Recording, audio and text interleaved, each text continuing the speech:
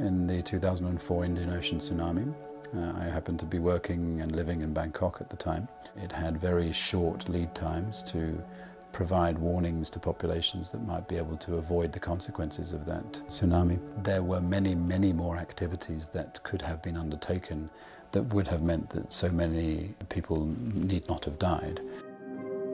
The UNISDR was created by countries to try and assist principally governments initially, but increasingly, as we've observed over the last 20 years or so, the main actors that fundamentally decide how risk is created, reduced, or even prevented. For decades, the prevailing view has been that disasters are essentially acts of God about which we can do very little. What the data and the models and analysis that underpinned this tried to show was that this was false, that disasters were a function of human activity. We move conceptually from managing disasters, which traditionally is done in a reactive manner, emergency services, etc., to managing risk, which is done in a proactive manner. Understanding how we behave affects the creation of risk.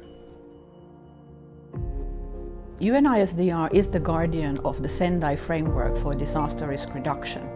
The Sendai Framework is an international agreement that the governments adopted in 2015 to prevent creation of new disaster risk, reduce the existing risk to ensure that we have sustainable development and we are able to protect the planet and the people.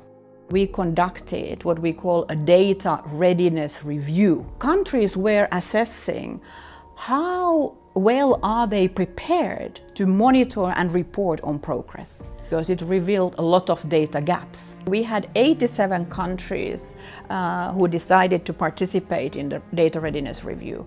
Only 34 actually had access to all information, including the disaster loss data. Earth observation data contributes to our overall understanding of the disaster risk. And understanding that disaster risk actually then contributes to the better planning and policy making.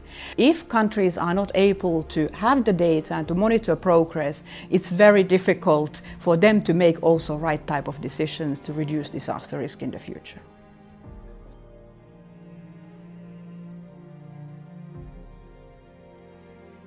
The burst of a tailing dam of one of the big mining companies in Minas Gerais basically took all 55 million cubic meters of mud all the way to the Atlantic Ocean, 600 kilometers away.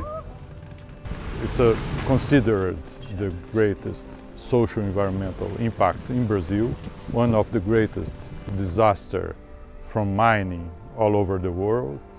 The priority of the mining industry is to optimize the profit. So if we don't have a public control on this kind of situation, we will have more and more disasters. The situation in Brazil is actually something that can happen everywhere where open pit mining is taking place. The lack of maintenance of the physical state of the dam did actually, lead to this happening. Through Sendai, if you use the Sendai lens, is to see how this type of disasters can be preventable. So, and this is where geospatial and Earth observation technology can help a lot, because you can very easily locate where are open pit mining taking place, and also where these type of dams have been built. You can of course send inspectors to check on the state of the infrastructure. Then they can take remedial action, do some mitigation, reinforce the walls. But you can even set up early warning systems, and when it happens, sound the alarms so that people can move to safe ground. Mais preocupante, temos várias empresas, algo em torno de várias barragens, algo em torno de 30, onde os laudos indicam uma não estabilidade dessas barragens. Tenho certeza que nós temos muitas barragens em Minas Gerais, algumas delas oriundas de empreendimentos falidos, em que ninguém está tomando conta. What really comes out of this disaster was that the population were not aware of the risk. And there's a key need from this disaster to work with the private sector to build resilient infrastructure, resilient solutions. A lot of challenges actually related to the fact that we don't have the information available and the data available. This is a major challenge for the global community overall, and we play our role and want to advocate with others to make sure that we have access to the relevant data. We've developed this product called the GAR for Tangible Earth 2017 update. Here what we're seeing are earthquakes and seismic activity. The yellow dots are representing earthquake events of an order of magnitude on the Richter scale of 5, and here where you see some of the red dots, these are a greater than 5 event.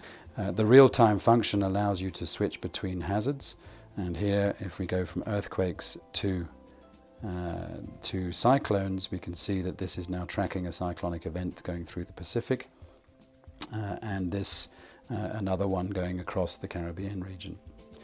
These events could be across all different hazards to a particular country.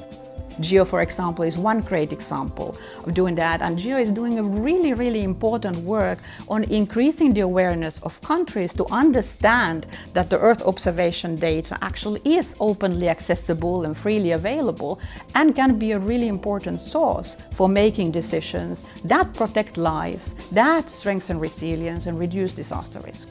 All these tools and reports are, of course, openly accessible. We have UNISDR website, we have the prevention web that UNISDR is maintaining since many years, which really is a source for a lot of information to the global community on disaster risk and how to reduce that. If we look at the 20-30 years to come, there will be about as much critical infrastructure that will be built over these coming decades than already exists globally. Now we have a golden opportunity to make sure that that critical infrastructure is built in a way that is disaster resilient and actually reduces disaster risk and protects people and livelihoods and infrastructure instead of contributing to further risk.